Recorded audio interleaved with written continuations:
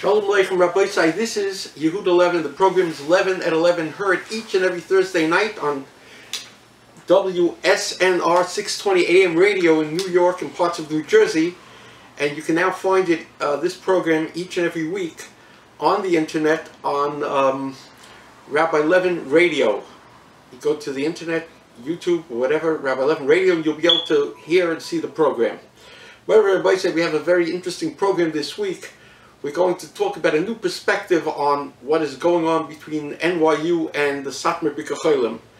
We're going to have our concluding segment in analyzing what David Lichtenstein has been doing, especially in my debate with him. And I'll explain once again why that's so important. And in addition, we're going to give you news from the culture front and all kinds of happenstances, all kinds of things that are happening as we are cascading down towards Sodom and Gomorrah, Pshuta Kamashmoy, and how this impacts on the Jewish community with various pieces of legislation, as well as we will conclude with a fascinating Dvar Torah that connects Shavuos and Hanukkah. It speaks about the power of Jewish women in intrinsic Torah life in terms of being facilitators of all the Ruchnius and the Torah that Klal Yisrael has. So fasten your seatbelts and let's begin with Satmar B'Kacholim. This is not my issue, frankly. A person cannot be all over the place. And therefore, there are many people who are weighing in on the controversy of why NYU has been trying to expel Satmar B'Kacholim from the wonderful and important work that they're doing in the hospital. And it seems now maybe there's been some sort of a compromise or something's back in, or whatever it is. I'm not even up on the latest. However, I think that I have a very important perspective here, which somebody shared with me, a very bright rabbi shared with me last night, and I'd like to convey it to the audience because I think of its vital importance. What might be behind this whole situation where Satmar B'Kacholim was being limited or was being cast out of NYU is probably because of the vogue now that we've been discussing for this past half year, which is that the medical facilities, the insurance companies, and the so-called progressives politically are all agitating for euthanasia, assisted suicide, do not resuscitate. After all, people are old. Like Governor Lamb of Colorado said many years ago, if they're old, let them wither away like leaves on the tree and know when it's time to check out of the hotel. And that's the attitude. The last year of life costs a phenomenal amount of money for the insurance companies, hospitals, it takes up beds, etc., etc. This view that cheapens and deprecates God's most valuable gift to us, life, is directly antithetical to our Torah values, which hold that every single moment of life is a spiritual greatness and is it's unbelievable what's accomplished, even if a person is chas v'sholem comatose or this or that. You know, parenthetically, I want to take a little detour. There was an episode that I read about in a Torah newsletter out of Eretz Yisrael some years ago. And the episode was, there was an irreligious doctor in an Israeli hospital that saw a patient that was hopeless and was out of it. And so he surreptitiously did things to hasten the person's death, thinking in effect he was doing a mercy killing. The person's gone anyhow, there's no quality of life, etc., etc. So he pulled a plug or he pressed a wire, he did something that hastened the person's demise. An irreligious doctor. A few days later, the doctor had a tremendously frightening dream that changed his life. The nifter came back to him in a dream and said, "Why did you interfere with my end of life? You thought you were doing a favor by hastening, and you should know something. I had X amount of time more that I had to live, that I had to suffer, that I had to be in this world. And then afterward, I would have achieved my tikkun, my rectification, what I needed. And you interfered, and because of that, you've caused me problems." Well, I don't remember exactly if the doctor had his dream once or twice or whatever it is, but the bottom line is, according to this particular story, what happened is the doctor became a Baal Tshuva because this was so frightening to him and it was so vivid, it was so real. And in this particular case, maybe he was Mezaka the Nifta by becoming a Baal Tshuva. But the concept, the idea that I want to express here is that basically each and every minute of life is super vital, is precious, and we don't know Hashem's cheshbonos, and we're not supposed to be doicha the kates, etc., unless it's in a halachic situation where we're advised that we're allowed to do that. But what's happening here in NYU as a cutting-edge hospital is basically they're on board with the mentality, the liberal, progressive, DNR mentality, etc. And I just heard a little earlier today of a situation that a woman went to a hospital and around Pesach time, and she was told, or her family was told, she has an hour or hours to live, and a few weeks later she's at a vart celebrating, etc., etc. I mean, this is a Himmelgeschrei. How could such a thing happen? And the answer is that we don't want religious Jews in the personification, in this particular case of Satmar B'Kacholim, around, because when they see things that are happening to patients, or that patients, many patients and their families are not very strong, skilled, combative advocates, and therefore they allow themselves to a certain extent to be persuaded or bullied, etc., etc. What we're talking about here is mamish nefashos. And it's happening right here. It's not happening in Dubuque. It's not happening in Saskatchewan. It's not happening in Ba'ari Asada. It's happening in the epicenter of Torah Yiddishkeit, right outside of Yerushalayim, the biggest center. And obviously, this has to do with the cause and effect. Meaning, this is a constant theme of this program, a constant hashkafa. HaKadosh Baruch Hu deals midah keneged midah. You show that you don't care about attacks on Kedushas Yesod, on morality having to do with Bris Milah. So I make that Mayor Bloomberg says Mitzisa B'Peh is a problem. You don't care enough about Devarim Shebekadusha. So I make that we have a tremendous amount, as they call it in Williamsburg, of malastrations. It's very simple. Just trace it back. If there's an attack on a certain institution, you understand why. If NYU is able to throw out the right wing, or attempt to throw out the right wing Satmar B'Kacholim, who are doing compassion and chesed, sustaining and nurturing life, and promoting the biggest Torah values of chesed, B'Kacholim, etc., why are they able to do this? Because we and they, Satmar, listen carefully, Satmar is turning the other cheek when it comes to assisted suicide, etc. So you say, what do you mean, Chas v'Sholom? What are you talking about? So the answer is like this. Go check the anti-life, euthanasia, assisted suicide legislation, and you'll see that the liberal garbage that represents the Orthodox frum communities of Williamsburg or Monroe or Muncie or Square or Borough Park or Flatbush, you'll see that a lot of these lowlifes are voting in an antithetical way, and they're still getting support. And the Satmar automatons, or the Hasidic robots, are told by their quote-unquote askadim who to vote for. So then, all of a sudden, wait a second, now it's not just a general law which we don't pay any attention to, but now we see it in the hospital, we're getting kicked out, now we're all upset. But why are you getting kicked out of the hospital? You're getting kicked out of the hospital because of the family values and the right for life and the right to life that you stand for. But you're a stira, Satmar, you're a stira.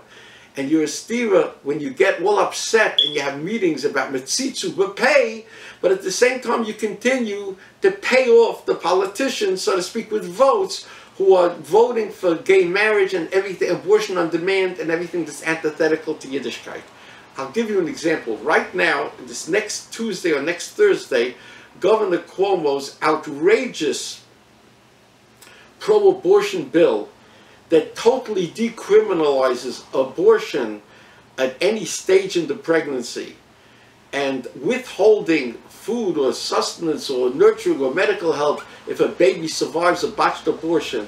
This Ritzicha bill, you will see that there will be many legislators in the New York State legislature representing Orthodox Jews will Satmar, will Dover Niederman, or Mr. Kestenbaum or anybody else pick up the phone and demand of Joseph Lenthal or whoever the state senator is now, he slips my name, having a senior moment, will they demand that these people to vote the right way? I doubt it very, very much. Then you wonder why Satan is getting kicked out of Bikkur Chaylim. Think about it, Rabbi Say. It's food for thought. Let me move on. Let me give you a piece of news here. Rabbi Say, you have to understand that this is applicable to us. Here's this. In LifeSite News, on February the 19th, 2018, in Misparim, we report that a dementia patient was euthanized without his consent. In Belgium, after a person with dementia was killed by euthanasia, even though the person did not request death by lethal injection and was incapable of consenting. Okay? So what you have is, they demonstrated the patient's lack of competence. They played a video showing the doctor characterized as a deeply demented patient. The patient whose identity was not disclosed was euthanized at the family's request. There was no record of any prior request for euthanasia from the patient. In other words, Rabbi Said, this is literally, we are now reaching the next or final frontier. There's going to be increasing, ever increasing wholesale murder of people. By the way, this has been occurring for decades in hospitals throughout the country and throughout the world, that surreptitiously, by benign neglect, turn the other way. We're not rushing to this patient, they're older, they're this, etc. We don't know how many thousands or tens of thousands or maybe more people die for no good reason in hospitals each and every year.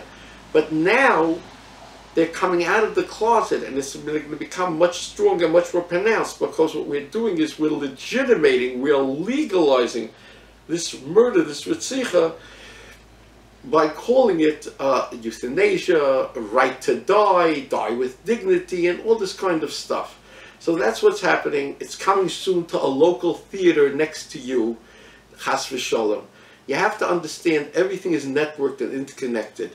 If we continue to think that we could be soymech our askonim, our activists, what do you mean, these selfless individuals? So let's take it back to NYU. Let's explain about the askonim. There's no question that the 5 or so askonim that deal with NYU, all of whom are Hatzalah members, lifesavers, there's no question that they're ehrlich, fine people, they want to help. They have thousands of mitzvahs and ma'asim tovim to their credits of selflessly helping and devoting. But there's also no question, like the Chavetz Chaim says, Lashon Hara Torah Nisheren, aber anar darf man nicht sein. We can't be stupid. We have to ask ourselves, these liaisons for NYU, do they get paid? And who pays them? Is it a formal organization that pays them and they're independent? Or are they paid by their taskmasters in NYU? And if they are on the salary rolls of NYU, can they be totally objective and still totally represent what's good and what's ehrlich and what's right for the frum community? The answer is, it's an admixture. We're not saying these people are evil. We're not saying even that they realize exactly what they're doing and that they're consciously complicit in promoting the aims of what is behind the Satmar expulsion, which is ultimately, do not resuscitate, let's get rid of these old sick people. We're not saying that consciously these liaisons are doing this, but they're turning the other way. Their brains are not working at the full extent, because the Chazal tell us that even Moshe and Aaron are susceptible to shoichet, ki yeshoichet yaver einecha chon v'yisalif direitz, etc., etc. This is what's happening. So we have to understand this. This is a constant theme.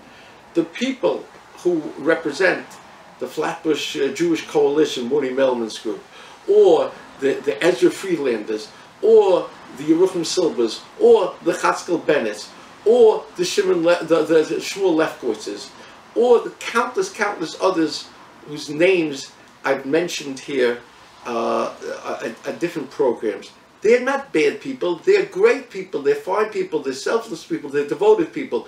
They also get parnasa or if it's not parnasa, it's covered, it's access, it's power, which is an aphrodisiac, just like money is. Okay? And this colors the way they think about things. So this is a problem across the board, Rabbi, so we have to understand this. And as the late quasi-great Bob Grant used to say, somebody needs to say this, nobody's saying this. I, your humble servant, Yehuda Levin, I'm happy to say it. Please, I ask you once again to spread the word about this radio program. This is how you can become a partner in what we're doing, and not only spread the word about the radio program, but it's now on video, where you could hear it and see it each and every week, and it's archived. If you go to Rabbi Levin Radio, you can find it, and I'm making efforts now to have this put onto certain websites, particularly in Lakewood. We're interested in the Lakewood B'nai Torah, knowing about what's going on. I just also want to mention, as I do every couple of weeks, that we have 81 archive shiurim of my Chiddushei Torah, my Divrei Torah throughout the calendar year. And I started this 2 years ago. I haven't put up anything for a year, but in the 1 year I put up 80 or 81 shiurim on Kol HaLashon, and you could find it there by dialing, what is it, I think it's 718-906-6400. I think that's the number. And you go 1 for English, 3 for my category, and I think that my particular channel is 33, I think. And you could hear those shiurim, avail yourself to those shiurim. Wherever a voice we told you about the dementia patient. Now I want to tell you another fascinating thing. Catholic World Report in February 16, 2018, Lemisparim, they speak about transgenderism, semantic contagion, or biological fact. Now, let me explain to you what that means, because this is extremely important. While there's been a dearth of reliable data on the surge in numbers of transgender children and adults in the United States, data from Sweden, Australia, and the United Kingdom indicates an explosion in demand for gender identity treatment. According to The Guardian, the UK's 14 gender identity clinics have seen referral increases of up to 100% in the past year. At London's Charing Cross, the oldest and largest adult clinic, the number of referrals has more than tripled in 10 years, from 498 in 2006 to 1892 in 2016. Let me explain to you what they're saying here, what the statistics are showing. The more they mainstream this weirdness of encouraging people that it's totally normal to think that HaKadosh Baruch Hu made a mistake and that he put a woman in a man's body or a man in a woman's body, and we have to cut off our genitalia, which is a lav daraisa, and we have to be mesares ourselves, or whatever is involved. The more that society is leaning over backwards to do this, the more there's an increase of people of all ages, not only adults but even children. Hey, come to think of it, I am a woman in a man's body. I am a man in a woman's body. I don't feel good. I have an identity problem. In other words, we see that this is literally increasing and increasing. In other words, the more you put out this perversion and the more you mainstream perversion, the more people become susceptible to becoming perverted and deviant. So when people say stupidities in the front community like, what does it have to do with us? The fact is that all of the Chazarai has to do with us, with the increase and the explosion of the fluidity of experimenting and participating in some form or another in homosexual activity. There's absolutely no question that there's an increase in what we'll call bisexuality in people who can swing, quote unquote, either way. And this is basically a Ramban towards the end of the Torah. This is a Ramban towards the end of the Torah, meaning that the Ramban says that homosexuality is associated with when society or individuals become jaded with what they're doing of a heterosexual nature, they then go more and more Meshuggah, and this is Mishkav Zacha. If the Ramban says this Yesod has a practical application throughout history. And now society as a whole is becoming much more perverse. And we're not only seeing society become perverse in gender bending, in terms of homosexuality and bisexuality, but the next great frontier now is transgenderism. And you already have these Chayvei Torah type ultra-modern Orthodox so-called synagogues where they have people who are specifically transgendered, and you find idiots, idioten, stupids. I think there was even a program where a stupid from OU discussed halachically which section on which side of the mechitza does a transgender sit. You understand? We give this credence by discussing this abnormality, this perversion, this deviance, this super hate, and we give it credibility by discussing this. And if we don't do it, then Chaim Rappaport or others will tell us how we're not mekayim v'ahavta l'reacha kamocha. So instead, let's discuss it. Let's have halachic conferences about how to treat the transgendered, and whether they're allowed to sit in shul, and whether they can get an aliyah, and what are they considered now, and all of this chazarai. Those who seek to destroy you ultimately will not be outside forces, but they will be from Trojan horses and fifth columns within our own community, the do-gooders. And that's what we're experiencing. Hello? Make no mistake about it. 11? Make no mistake about it. Just, bottom line is to the next situation. Earlier in January of this year, I did something that I haven't done very often. I went to Washington, D.C. to arrive outside the Supreme Court of the United States. I went with 2 or 3 Yidden, and there were hundreds of non-Jews. And they went there because the Supreme Court of the United States was hearing a case that started, I think, in Oregon or in Washington, where a Christian baker refused to bake a wedding cake for a homosexual couple. Now, meaning he had a bakery, and he had regular cakes there, wedding cakes that you could buy that are regular.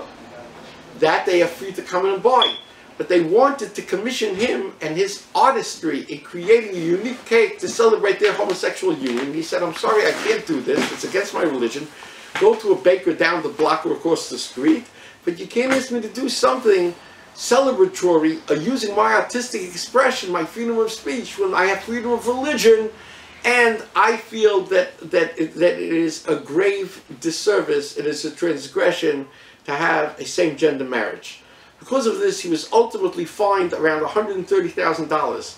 Now they have this thing on the internet, Fund Me or whatever it is, and within a short amount of time, the $130,000 was raised by sympathetic religious Christians throughout the country or throughout the world who wanted to contribute to paying his fine and to his legal fees. But of course, the homosexualists, that is people who might be heterosexual but they support the homosexual agenda, the liberal, progressive, quote-unquote do-gooders, said that this is biased and racist, and therefore they managed to stop this GoFundMe or whatever it is from delivering the $130,000 to this baker, this Christian baker. And so ultimately the case was heard by the Supreme Court in January, and of course you had the homosexual militants there screaming and yelling, and on the other side you had devout religious Christians.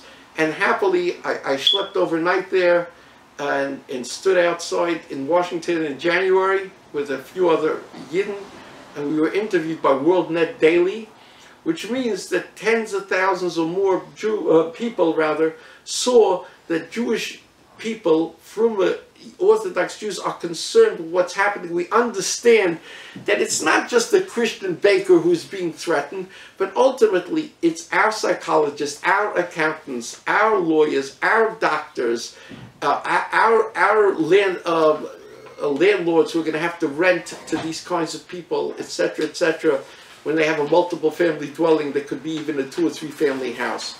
So really it has to do with us. So even if for altruistic reasons, which really should be enough, because we're supposed to be Or La'amim, we're supposed to be a light unto the nations, and it's really an embarrassment, Nechil Hashem, where Christians say, I don't understand, we're the biblical Jews. But leaving that aside, if we can't do it for altruistic reasons, we should do it for practical reasons, because Rabbi say, this nightmare on Elm Street is coming to a theater near to you, in your house, in your neighborhood.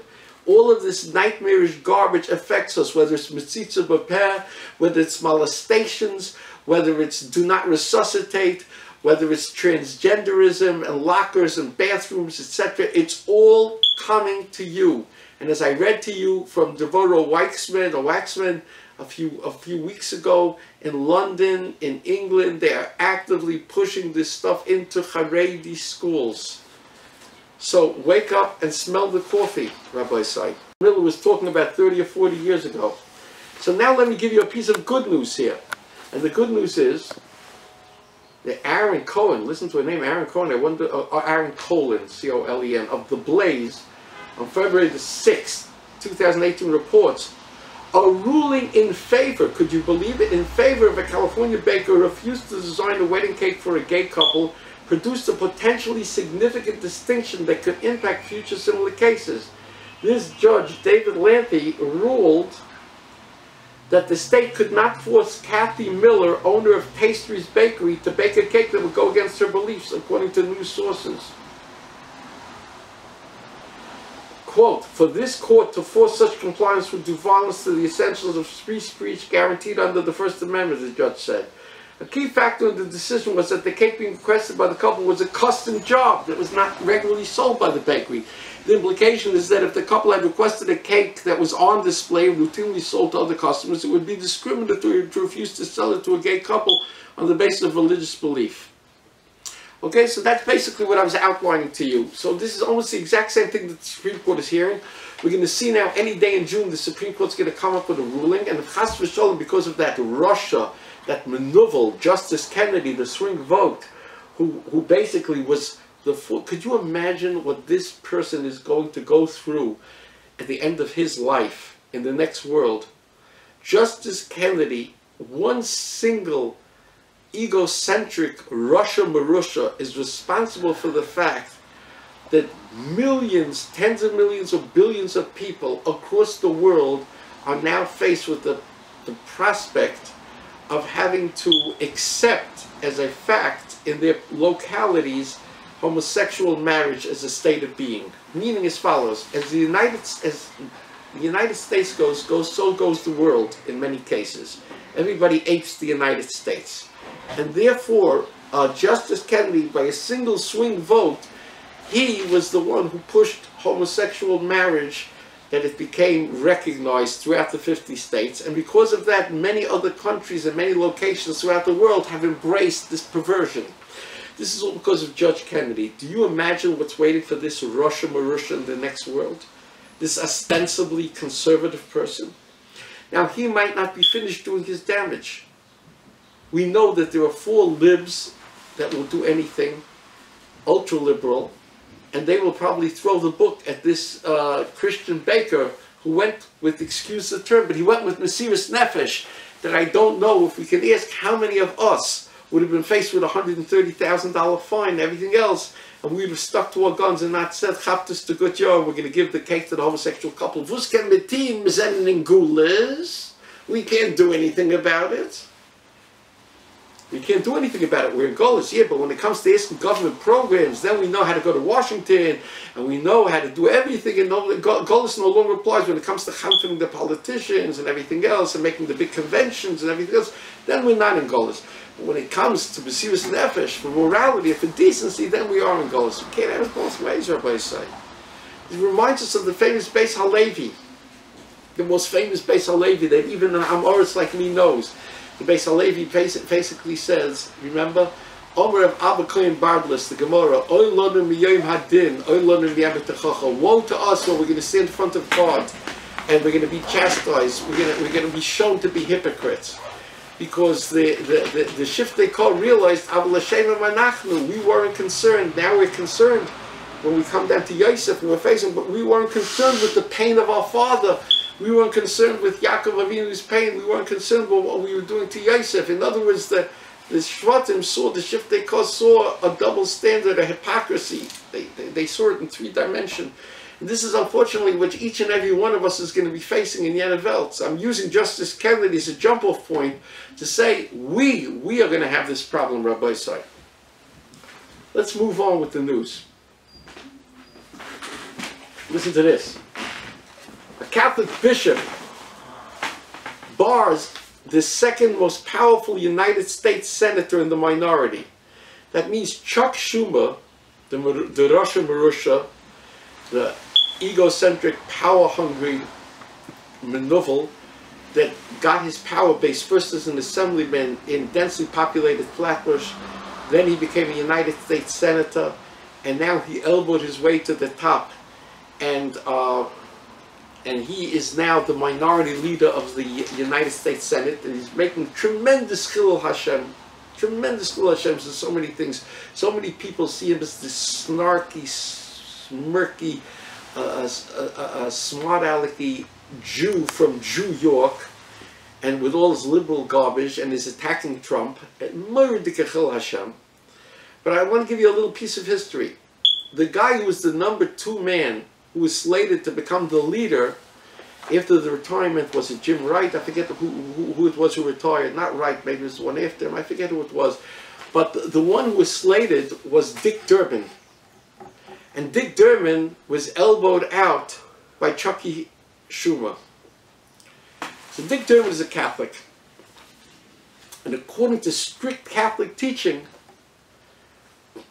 they get a certain thing in their religious ritual called communion on Sundays when they go to church. And communion, or whatever this is, was not supposed to be given to somebody who does certain cardinal, excuse the pun, cardinal transgressions or aveiros. But mostly Catholic priests, like everybody else, are concerned about the power structure and the politicians. That's why Ted Kennedy, who supported abortion on the way, the Mishkav Zoch and everything else, he had a wonderful Catholic funeral, and the Cardinal of Boston presided, and the devout religious Catholics were furious. How do you give such a person who's anathema, antithetical to everything Catholic, how do you give him this covenant? But this is the way things work, unfortunately. But here, when you see a Catholic priest who goes against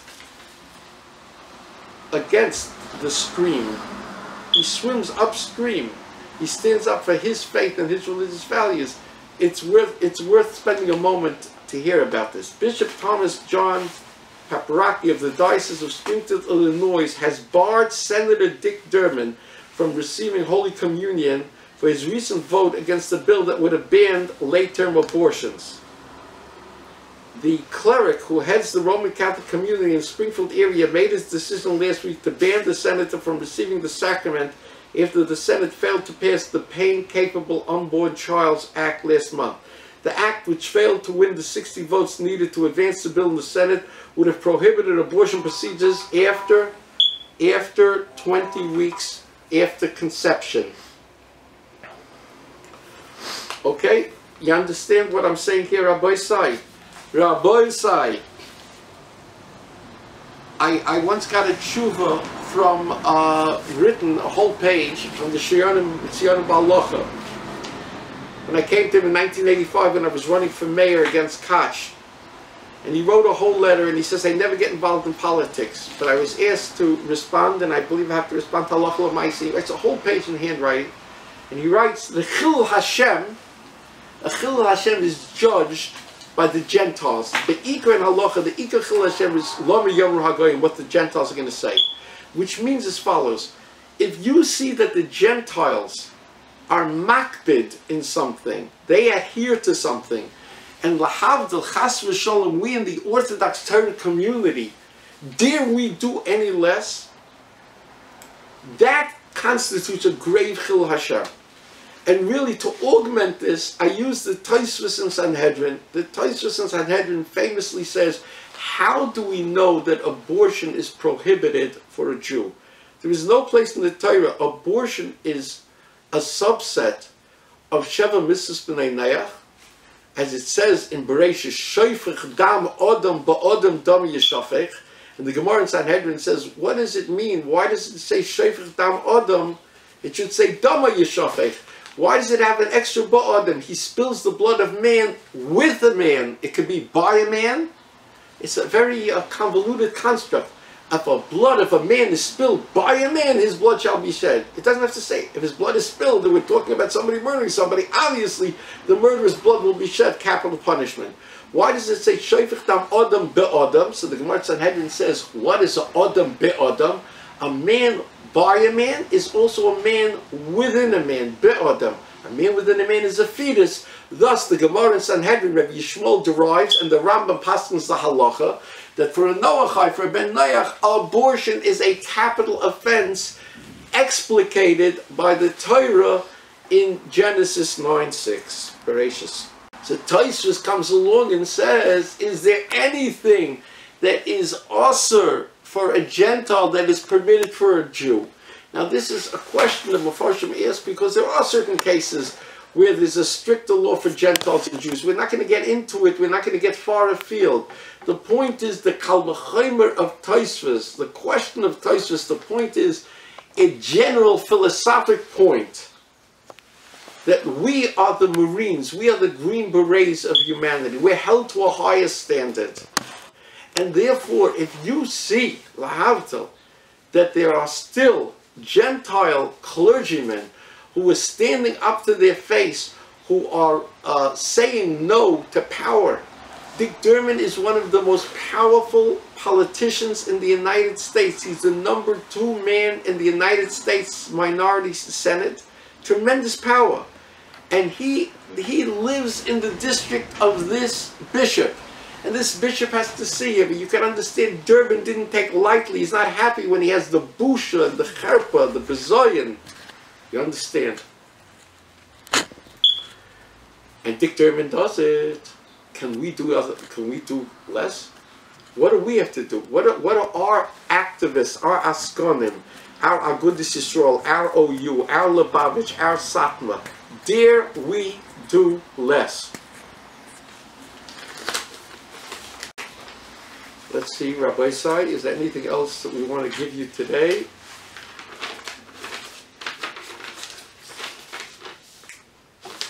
Just want to read. I'm holding up the Jewish Press here. Every week the Jewish Press has, and this is the Friday, June 1st issue, on page 13. I want to find myself doing an advertisement for the Jewish Press. They deserve that you should buy and subscribe to their paper. Why? Do we agree with everything they say? No. Do they have certain hashkafas perhaps that go against our grain as right-wing Haredis? Probably they do. However, this is of tremendous redeeming social value. Each and every week for the past 2 months, they've had an article called Dispatch from the Culture War Front Up in Yoram Feinberg. And here they give information about what is going on. This is ancillary. This is in writing every week what I try to do on my radio program, audio and visually. This is what they're doing, and therefore it's important that we become educated voters, okay? So, first of all, we should know, again, that the DNRs do not resuscitate bill allowing nurse practitioners to issue potentially deadly DNRs went into effect in New York State. So you have to be very, very careful when you have somebody in the hospital. Transgender Toyeva in New Jersey. 3 bills passed this past Thursday. They're having previously passed the Senate. One of them allows transgenders to alter their birth certificates to match their contrived gender. Voting in favor of all 3 of these bills were yarmulke wearing Gary Sher. Gary Sher, who ostensibly is an Orthodox Jew from Lakewood, voted for all the 3 transgender schmutz. A non-Jew, Clinton Calabresi, representing Passaic, Gary Sher representing Passaic, Valerie Huttle and Gordon Johnson of Teaneck and Englewood, Nancy Pinkin and Robert Banachak, both of Edison Highland Park, and the list goes on from Elizabeth from Cherry Hill, from Fairlawn, from Bergenfield, and 2 Republicans, Sean Keane and Edward Thompson, who represent the largest yeshiva community in the nation of Lakewood. Despite Lakewood's opposition, these 2 legislators voted in favor of the transgender birth certificate and the transgender task force, only abstaining on the transgender death certificate bill. Realizing that abstaining is far worse than simply not voting, abstaining indicates that the legislator was present and actively took a neutral position. Active neutrality in the war between good and evil is itself evil. And again, I want to tell you that the New York State Senate Health Committee is set to vote on Cuomo's super abortion bill this Thursday. And Todd Kaminsky is representing Lawrence. He's representing Far Rockaway. And he should be getting phone calls. And he should be told about his vote. It's going to be another Chil Hashem. Whatever Rabbi side, we were going to do in the remaining moments. I wanted to do a Dvar Torah, but I don't know if we're going to have a chance. I want to conclude with the David Lichtenstein situation. I would just want to explain why am I doing this for a 3rd and final week? I'm doing this for a 3rd and final week because as bad as it is when politicians do things the wrong way, people say it's politicians. So it doesn't impact the community because we know that politicians are lowlifes. When Askanim, it's closer to home, when Askanim do the wrong thing. So people say, no, it's Askanim, they have to do it for the general benefit of the community. But when a person who is ostensibly a Ben Torah, a Talmud Chacham, and a Gevir Ader, and a philanthropist, and he has a weekly radio program, Headlines, in which he has leading Rabbanim on, and he deals with a whole panoply, a whole gamut, a whole smorgasbord of all kinds of issues having to do with the Jewish community, with frum community, with halacha. So people tend to really respect, and when when he is pouring cold water and signaling all of the liberal claptrap vis-a-vis an attitude towards frum people who are homosexuals. Now, we're not saying, again, we have Rahmanas on people who are homosexuals, we have Rahmanas on people who desire young children underage, we have Rahmanas on people who want to commit adultery, we have Rahmanas on people who are porn addicts, and it's a sad commentary that we have to see advertisements on the internet and the newspapers. If you're a victim of schmutz, we can help you, and we have to thank those institutions that are doing this. We have to understand the pragmatic reality. But at the same time, when you have somebody here, like Lichtenstein, who's being snarky and smug and slicing and dicing and editing and promoting his own view and trying desperately to squeeze his guests on a number of other issues into saying his Weltanschauung, his worldview, which is sometimes ultra-liberal, this has to be called for what it is, because this is a danger. This causes an Amalek-like careerist, a cultite. This is Leitzanis. Leitzanis means when you smirk and you make snarky comments and exaggerated claims, and therefore you have a bunch of people shaking their heads. One of the videos, my first video dealing with Lichtenstein, appeared on this site called Hefteveld, and there's a guy who aptly calls himself Tippish. This is what he calls himself. His name is Tippish, and the guy looked in the mirror and he realized exactly what he is. So Tippish writes, "Oh, this guy Levin, da da da da da. Where's Rav Shach? Where's Rav Moshe?" So parenthetically, I'll tell you where Rav Shach and Rav Moshe is. I got the letter from Rav Moshe Feinstein on a Goodness Rabbanim stationery saying that you have to fight gay rights and you have to go down to City Hall and fight it, Mr. Tippish. And I was the cause of Rav Lezer Shach telling Noach Dir that you have to fight this, and it's in Haggadah Rav Shach without mentioning Noach Dir's name, just saying Askin Torah. So to answer your question, Tippish, the fact is that Rav Moshe, Rav Shach, Rav Moshe Halberstam, Rav Avigdor Miller, the Debretziner Rav, the Shomer Bahalacha, Rav the late Rabbi Teitz, Rav Shmuel Feivelson, Rav Leitner from Wiensburg, the Kasher Rav. I've had Rav, what's his name, in Rav Mordechai Eliyahu, Rav Avad Yosef, I've dealt with all of these Gedolei Yisrael, and they all are involved. And I'm sorry that you don't know this, but let's try to finish up with David Lichtenstein.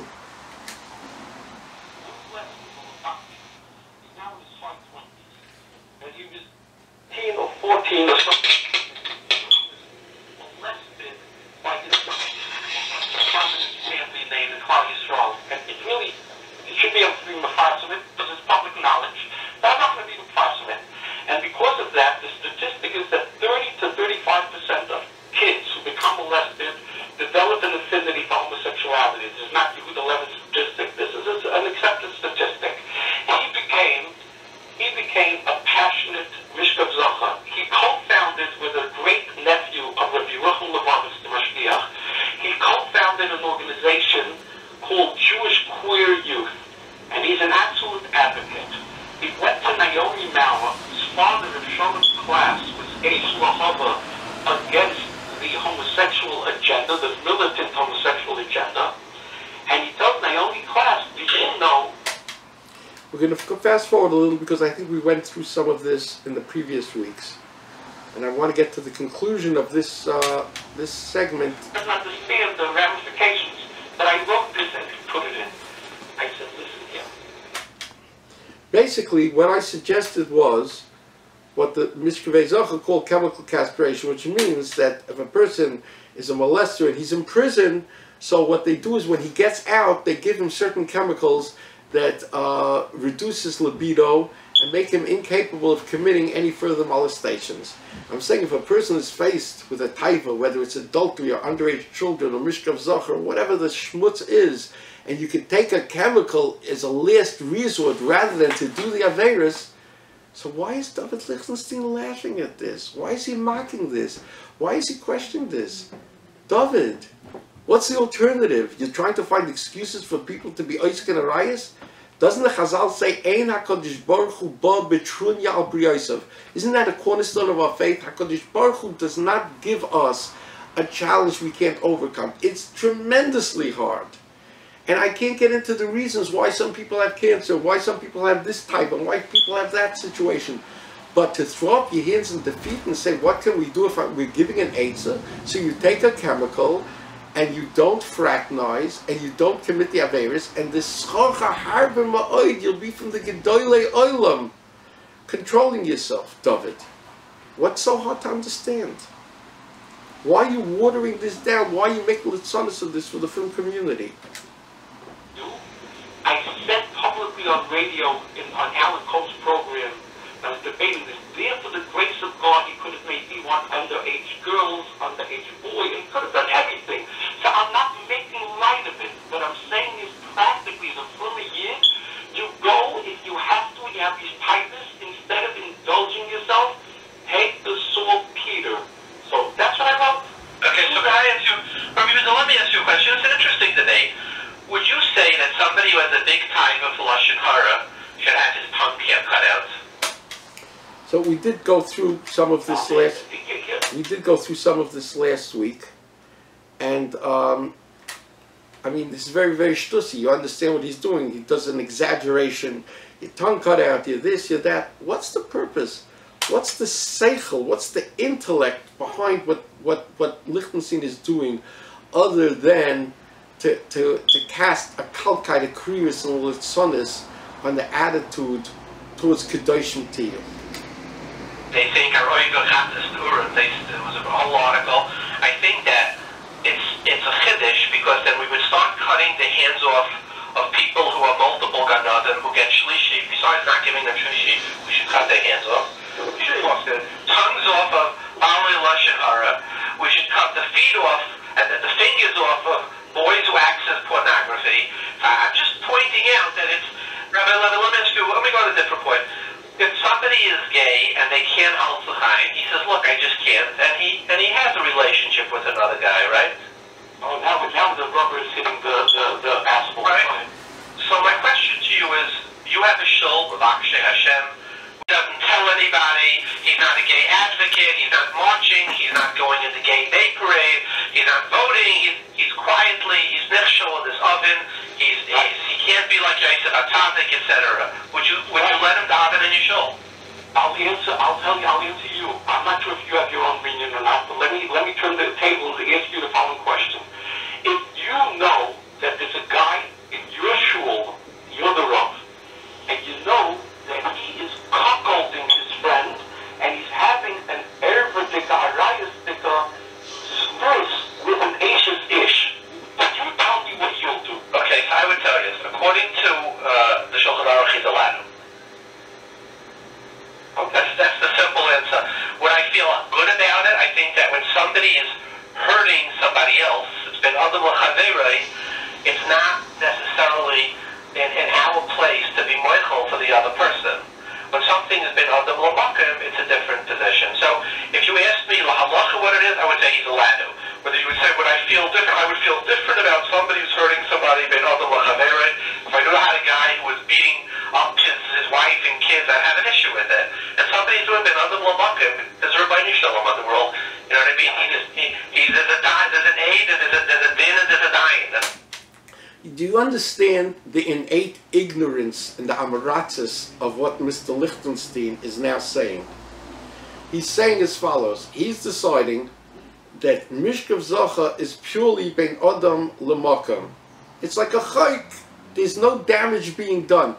David Lichtenstein, homosexual activity, and Kaisum Ksubal Zocha, it's two consenting adults. They're above the age of consent. So how come the Chazal said, maybe Mabel La'olam, that the world was destroyed by May Mabel of Noach? It's only Ben Adam Le'makom. Oh, it's not wife beating. In other words, according to David Lichtenstein, the reason for the destruction of the world by Mabel should have been that a few people were beating their wives, because beating their wives is much worse than homosexuality and homosexual marriage and everything, and homosexual activity.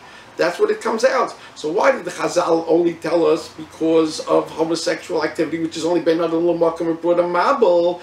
They should have said because of wife beating. You understand the amaratzis, the stupidity, and he's misleading a whole bunch of Tamimim, of B'nai Torah in Lakewood, who think that this guy is normal, that what he's saying should be reckoned with, and we should speak to him with respect, we should send him letters, Reb David, this, that, like we're clearing with him. You understand what's going on here? Shame on it.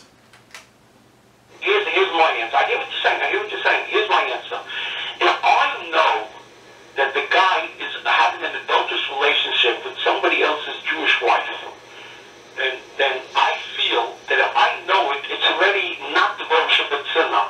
And if I know it, and he wants to come in and march in, it's a good, you speak about Tayyana, it could be that his tefillas are Tayyana. I don't know, it's kind of shy, but it's a chokhmah talula, and by me accommodating him, I might have a problem.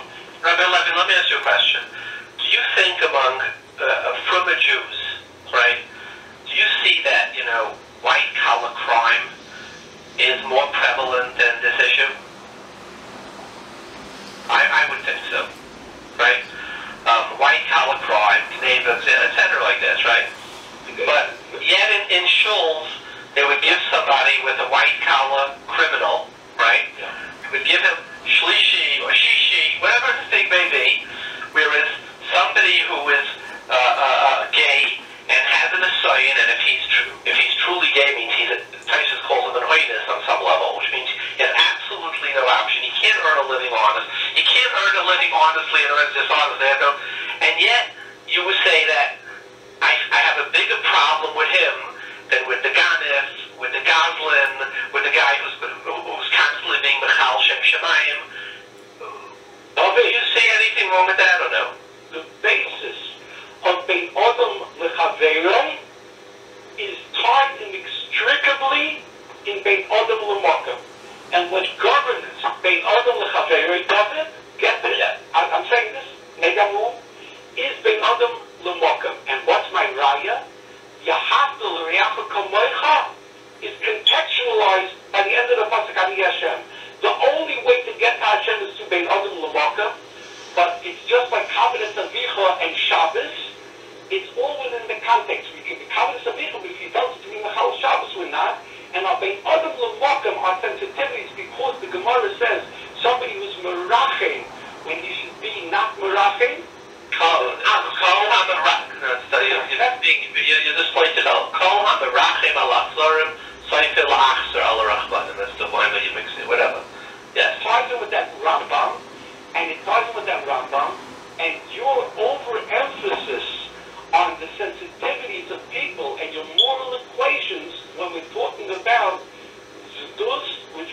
Klal Yisrael is the head of Kedoshim to you, this whole movement, and if the Torah affects us and anything else, but even we're not talking about the movements. We're talking about individuals. I'm not talking about movements. I'm talking about individuals. I'm talking about if you had in your shul somebody you know who was B'tzina, he had a thing, right? We're not talking about movements. We're not talking about earthquakes.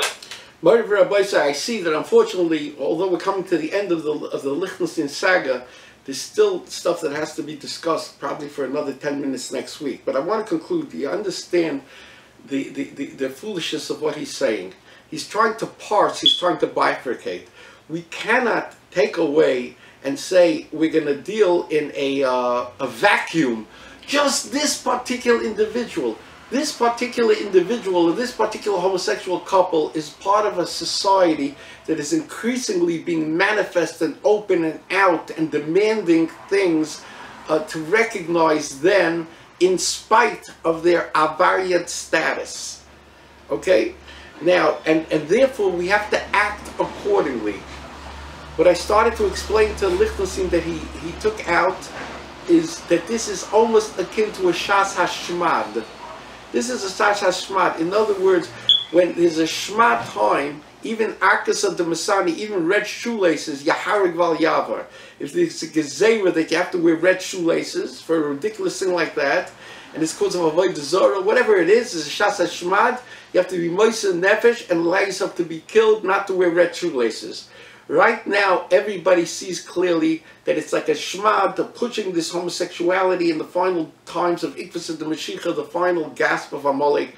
This is what's going on. If Lichtenstein can't understand this, the fact of the matter is, a big Talmud Chacham last night told me something that I wasn't aware of.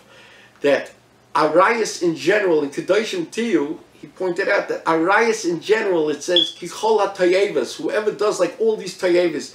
So you see, number one, all of Arayas is called Tayeva. And then, particularly, Mishkav Zachar is called Tayeva. So that means that Mishkav Zachar is the nth degree of Tayeva. When David asks, what do you mean? By Geneva it says Tayeva, and by Gaiva it says Tayeva. So this Talmud Chacham said, but nowhere does it say Tayeva, Shebet Tayeva, except by Mishkav Zachar. And he said it's also a pasuk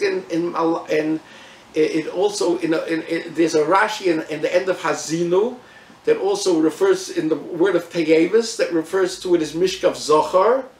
So you see when in Hazina, when it just says the word Tayevas, it doesn't identify Rashi as Gaiva or Geneva, it's Dafka Mishkav Zachar.